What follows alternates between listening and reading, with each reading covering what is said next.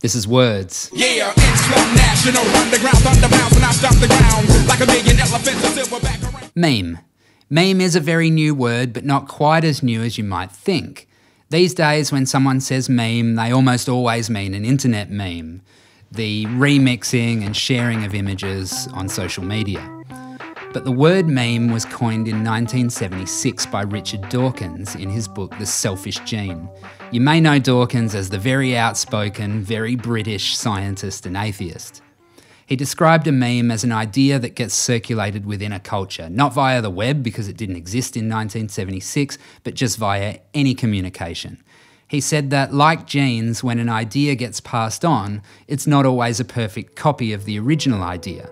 The idea mutates as it gets passed on the same way genes do. He was making the point that you can apply Darwinian thinking to more than just biology, that ideas can evolve and mutate the same as genes or viruses, and if they're strong enough, outlive their founders. He wanted a word that sounded vaguely scientific, so he shortened the ancient Greek word mimem, meaning imitation. Dawkins's original concept was fundamentally different to an internet meme because he argued that ideas only change incrementally, sometimes randomly, the same as genes, whereas an internet meme is deliberately hijacked. The other difference is that the evolution of an internet meme can be traced and analysed, whereas his idea of a meme was something more ethereal. Thanks for watching Words. If you liked it, click subscribe. Cheers.